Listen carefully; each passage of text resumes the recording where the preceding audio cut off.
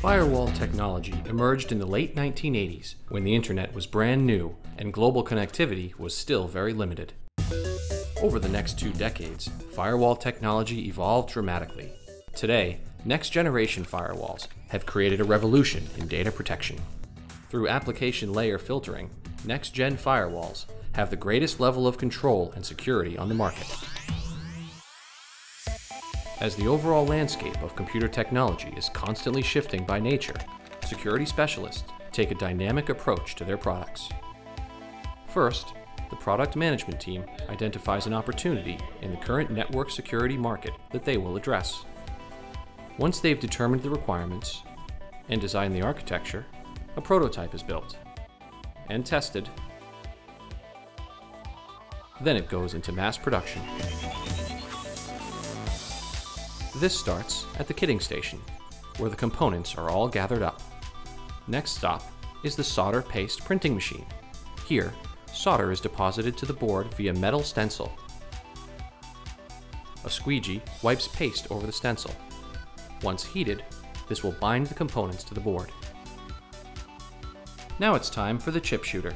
Here, a turret picks up the smaller components to place on the board according to the layout programmed into the software. After the chip shooter is finished, the boards are inserted into the IC placer. This is similar to the chip shooter, but handles placing the larger components on the board. Next, the board is put into the reflow oven, where 220-degree heat causes the solder to melt and bind together. At this point, the bottom of the board has been built. Once this is complete, the board will be flipped, and the top will be built in the same process. Each time the board comes out of the reflow oven, it is visually inspected for quality control. The board is also subjected to an automatic optical inspection, or AOI. Here, a computer checks for orientation of components, missing components, alignment, and part marking. Now the board is brought to the stuffing station. Not turkey stuffing, part stuffing. All the parts that must be installed by hand are done at this station. Next, the boards are placed on a conveyor belt and run through the wave soldering machine. Inside the machine, all the pins on the bottom of the board are soldered together. Now the board goes through another quality control inspection, making sure everything has been assembled perfectly. The 5DX machine inspects the boards further, using X-rays to verify that each solder joint is to spec. Final components that need to be press-fit are attached at the next station.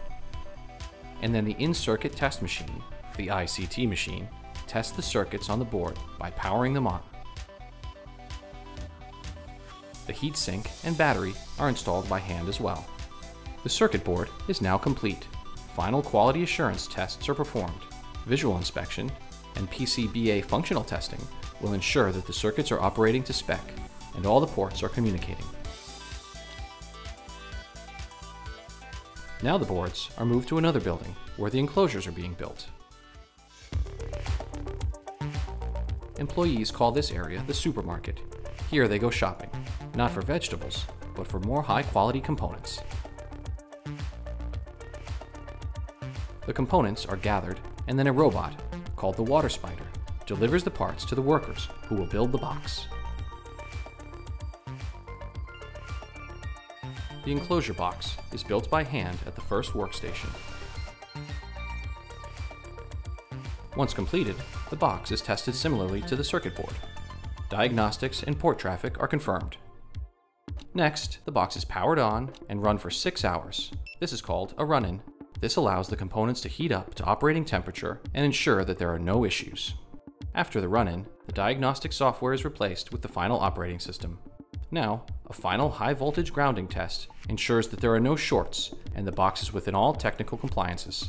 The final product, now tested and ready for action, is carefully boxed and sent out to the warehouse for shipping. As the orders are received, a forklift pulls the boxes and the warehouse staff ship them out.